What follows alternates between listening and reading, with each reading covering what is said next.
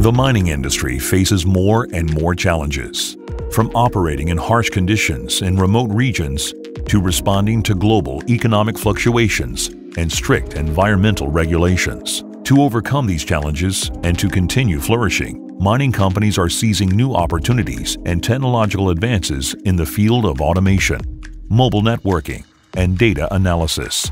The benefits of better telecommunication networks optimize mining operations and provide safety for its workers while reducing environmental impacts. With the introduction of broadband connectivity, all these technological advancements can now be deployed easily. In underground mining and open-pit operations, collecting data allows to make better decisions and to react in real time.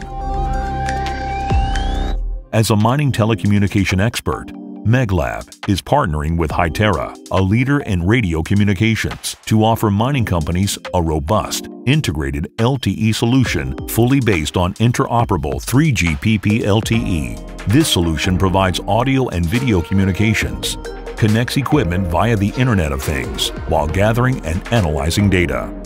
The reliability of the network exceeds QoS LTE standards and ensures the duplication of essential elements in order to secure the continuity of operations. Hytera's innovative transportable LTE infrastructure integrates LTE, ETC, BBU, and RRU into one intelligent IBS unit weighing just 26.5 kilograms, provides easy transportation and fast deployment, which makes it highly suitable for the mining industry.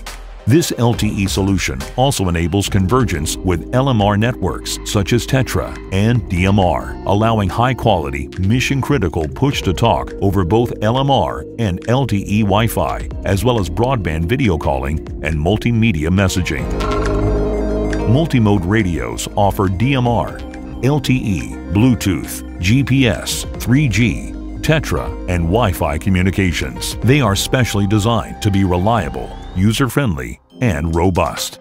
The solution proposed by Meglab and Hytera is essentially designed for industrial underground communications, enabling mining companies to increase their productivity in a highly secure manner. It paves the way for safer remote operation and the implementation of autonomous equipments.